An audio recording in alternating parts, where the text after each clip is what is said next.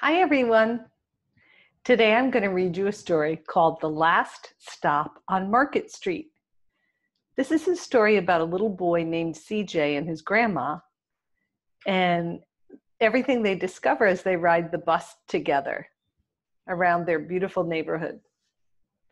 CJ calls his grandma Nana. So I like this book for that reason, because that's what my grandchildren call me. It's also a beautiful story. And as always, I love the illustrations. This is for Luna and her two grandmas, and for Nana. CJ pushed through the church doors, skipped down the steps. The outside air smelled like freedom, but it also smelled like rain, which freckled CJ's shirt and dripped down his nose. He ducked under his Nana's umbrella, saying, "How come we gotta wait for the bus and all this wet?" "Trees get thirsty too," his Nana told him. "Don't you see the big one drinking through a straw?" CJ looked for a long time, but he never saw a straw. From the bus stop, he watched the water pool on the flower petals, watched rain patter against the windshield of a nearby car. His friend Colby climbed in, gave CJ a wave, and drove off with his dad. "Nana, how come we don't got a car?" "Boy, what do we need a car for? We got a bus that breathes fire, and old Mr. Dennis who always has a trick for you." The bus creaked to a stop in front of them. It sighed and sagged, and the doors swung open. "Look, there is a dragon on the side of the bus." "What's that I see?" Mr. Dennis asked. He pulled a coin from behind CJ's ear and placed it in his palm. Nana laughed her deep laugh and pushed CJ along. They sat right up front. The man across the way was tuning his guitar. An old woman with curlers had butterflies in a jar. Nana gave everyone a great big smile and said, "Good afternoon." She made sure that CJ did the same. Sounds like Nana was teaching CJ about good manners. It's nice to smile at people when you greet them. The bus lurched forward and stopped. Nana hummed as she knit. "How come we always got to go here after church?" CJ said. "Miguel and Colby never have to go nowhere." "I feel sorry for those boys," she told him. "They'll never get a chance to meet Boo Boo or the Sunglass Man. And I hear Trixie got herself a brand new hat." CJ stared out the window, feeling sorry for himself. He watched cars zip by on either side, watched a group of boys hop curbs on bikes.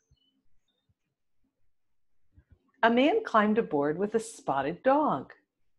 CJ gave up his seat. "How come that man can't see?" "Boy, what do you know about seeing?" Nana told him. "Some people watch the world with their ears." "That's a fact. Their noses, too," the man said, sniffing at the air. "That's mighty fine perfume you're wearing today, ma'am." Nana squeezed the man's hand and laughed her deep laugh. Two older boys got on. CJ watched as they moved on by and stood in back. "Sure wish I had one of those," he said. Nana set down her knitting. "What for? You got the real live thing sitting across from you. Why don't you ask that man if he'll sing us a song?" CJ didn't have to. The guitar player was already plucking strings and beginning to sing. "To feel the magic of music," the blind man whispered, "I like to close my eyes." Nana closed hers too. So did CJ and the spotted dog. And in the darkness, the rhythm lifted CJ out of the bus and out of the city. He saw sunset colors swirling over crashing waves. He saw a family of hawks slicing through the sky, saw the old woman's butterflies dancing free in the light of the moon. CJ's chest grew full, and he was lost in the sound, and the sound gave him the feeling of magic. The song ended, and CJ opened his eyes. Everyone on the bus clapped, even the boys in back. Nana glanced at the coin in CJ's palm. CJ dropped it in the man's hat.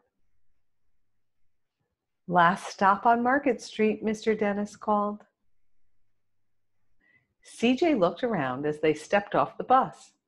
Crumbling sidewalks and broken down doors, graffiti-tagged windows and boarded-up stores. He reached for Nana's hand. "How come it's always so dirty over here?" She smiled and pointed at the sky. "Sometimes when you're surrounded by dirt, CJ, you're a better witness for what's beautiful." CJ saw the perfect rainbow arching over their soup kitchen. He wondered how his Nana always found beautiful where he never even thought to look. He looked all around them again, at the bus rounding the corner out of sight, and the broken street lamps still lit up bright, and the stray cat shadows moving across the wall. When he spotted their familiar faces in the window, he said, "I'm glad we came." He thought his Nana might laugh, her deep laugh, but she didn't.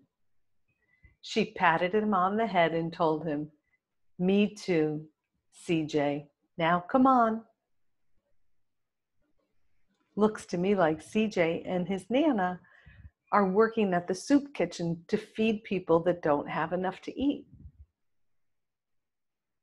See, they have chef's hats on back there, or nets over their head.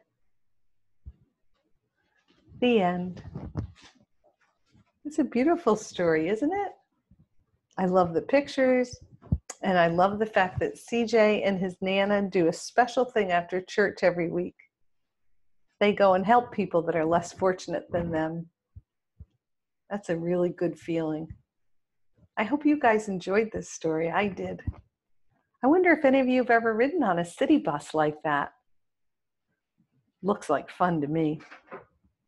Have a great rest of your day. I'll be back to read to you soon.